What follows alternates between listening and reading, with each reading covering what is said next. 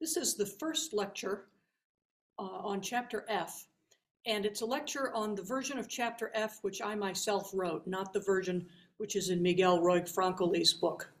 So this is based on the TypeScript version of Chapter F, which I handed out in class. Okay, I'm going to share my screen with you. Chapter F begins to deal with counterpoint, with the art of combining independent lines of music to make an aesthetically pleasing musical texture. As we learned in Chapter E, when we learned about texture, music that is made up of two or more different melodic lines, or two or more different voices or parts, is known as polyphony. The term counterpoint refers both to the art of combining two or more melodic lines and to the set of technical principles that regulate such combination of voices. And it's to these technical principles that we'll be turning in Chapter F. All music in which different independent voices are presented together is contrapuntal music, or is counterpoint. For most of this semester, and for next semester, we will be focused on writing four-part counterpoint.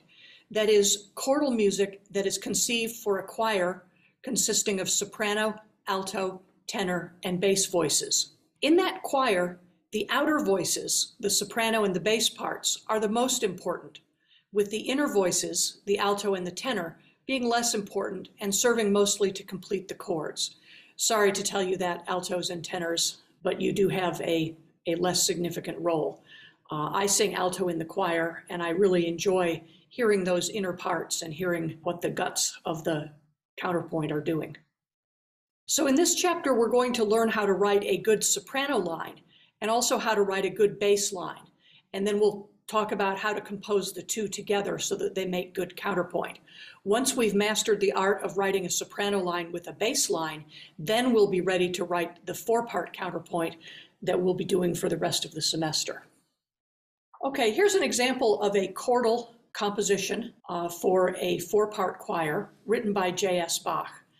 You can see in this music that there are four independent lines. The soprano line and the alto line are written in treble clef, and the tenor and the bass line are written in bass clef. And the entire four-part example sounds like this.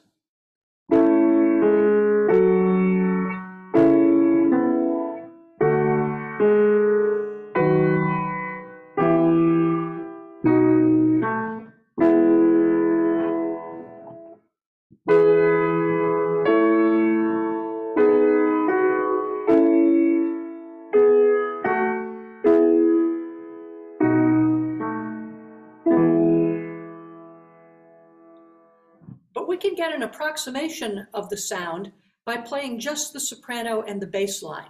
So let's listen just to the soprano and the bass line together.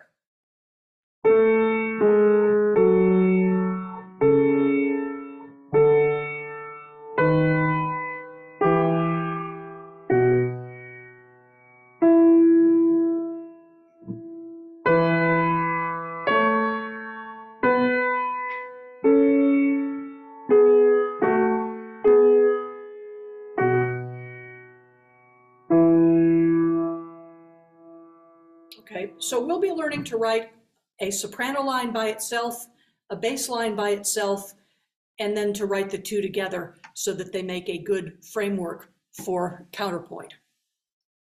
Just a couple of comments about this example. Notice that the soprano line is very conjunct. It consists almost entirely of repeated notes and stepwise motion. There's a small leap in the soprano line going from the first complete measure to the second complete measure, leaping from B to G natural. Then there's a bigger leap going from the E at the end of the first phrase to the B that starts the next phrase. And that leap, in a sense, doesn't count because it's not within a phrase. So the top line is very conjunct and quite easily singable. This line is pretty much like the lines that you'll be writing.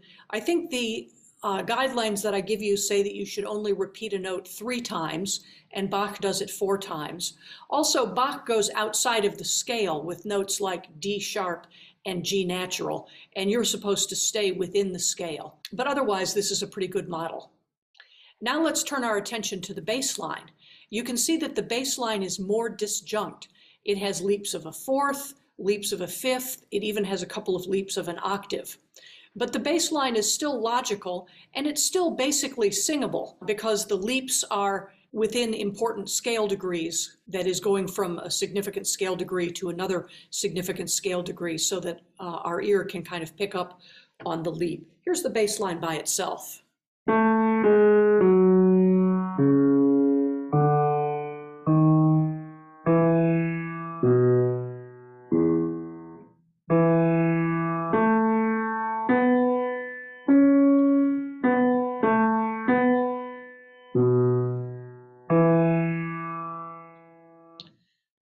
And you can hear that each of the phrases ends on a 5 chord. In the beginning, we're going to confine our phrases to ending on a 1 chord or on a 5 chord. And later we'll learn the names for these arrivals on 5 and 1. Because one of the functions of counterpoint is to preserve the independence and the quality of individual lines, we will first practice writing single lines, especially single soprano lines. Bass lines are harder to write because they need to follow harmonic as well as melodic rules. So here are the guidelines to follow when writing a soprano melody, and all of this information is contained within the chapter that I wrote. First of all, melodies are either in a major key or they use a melodic minor scale. So if you're in a minor key, you should use the scale degrees te and le when the line is descending, and scale degrees la and ti when the line is ascending. Apart from the major scale and the melodic minor scale, other notes would not appear. So don't go outside of the key signature unless you're in a minor key and you're using la and ti. Also, because we're really focusing in on the pitch element right now, our melodies are going to consist only of quarter notes. The only exception to that is that the last note, which has to be on a strong beat, can be a half note or a quarter note. When we say that the last note of the melody must be on a strong beat, we mean that it needs to be on the downbeat, or it needs to be on beat 1 or beat 3 of a quadruple meter. Okay, melodies are going to start on a note of the tonic triad, that is the tonic, median, or dominant note, except in rare cases. Melodies are going to have a range of not much more than an octave, and often considerably less than an octave. Number 4, melodies are going to have a clear shape. They will be an arch that goes up and then down, or an inverted arch that goes down and then up. They'll have an overall descent or an overall ascent.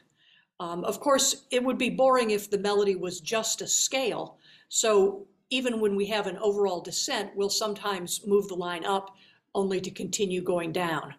The same thing for a line with an overall ascent. In our melodic line, there is a single high point, which is called the zenith of the line, and there's a single low point, which is called the nadir of the line. Melodies are mostly conjunct. They consist of repeated notes, although for the time being there should be no more than 3 repeated notes in a row, also steps and thirds. A melodic phrase can employ 1 or rarely 2 larger leaps of a perfect fourth, a perfect fifth, a sixth, or a perfect octave. Leaps of a seventh are prohibited, and also leaps of an augmented fourth or diminished fifth are not allowed. For that matter, no augmented or diminished intervals are allowed in the soprano line. 7, 2 leaps in a row in the same direction can occur as long as the notes outline a major or a minor triad. So we can have a major third followed by a minor third, we could have a minor third followed by a major third, we could have a third followed by a perfect fourth, or we could have a perfect fourth followed by a third. Note that these restrictions are just for 2 leaps in the same direction.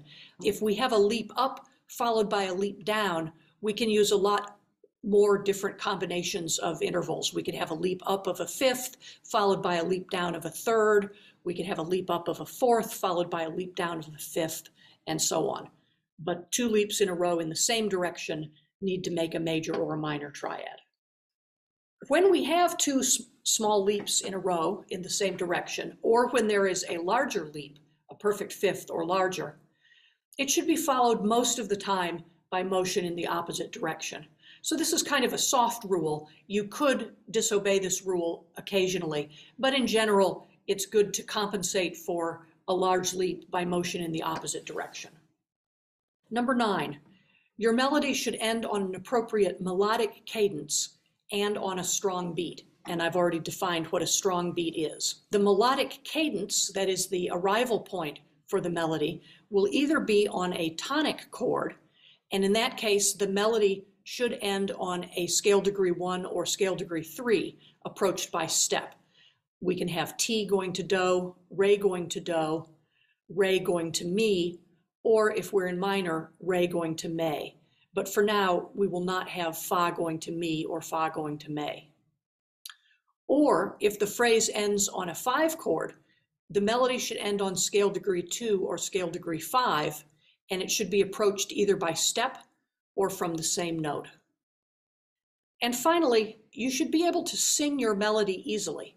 If your melody is too difficult or too weird to sing, then you should go back and edit it to make it easier or to make it more normal.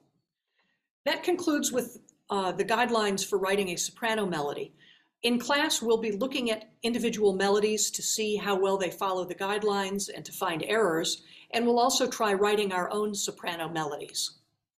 The next lecture will take up the somewhat similar guidelines for writing a bass melody.